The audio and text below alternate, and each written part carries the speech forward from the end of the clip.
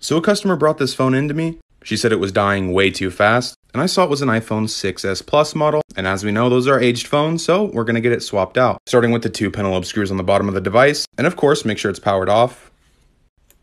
Now we're going to throw it on the heating pad to soften up some of the adhesive. Now using a suction cup and my favorite Creator's Pry tool, we're going to go around the edges and get the screen off, being careful at the top because the screen can only go to 90 degrees. And now opening it up, we can see the inside. I always like to be careful and take off the LCD before working on the battery, and especially unplugging the battery so there's no current going through the device. 2 screws for the bracket, and now we can disconnect it from the board. Now that the screen is off, I'm going to heat it up again, and we'll start working on the battery pull tabs down here. This is how long your battery pull tab is, and it's not even all the way out. Clean. Now this is the old battery. I'm going to throw in a new one, replace the adhesive along the side of the phone, put the original screen back on, close it up, and power it on. Back to maximum capacity.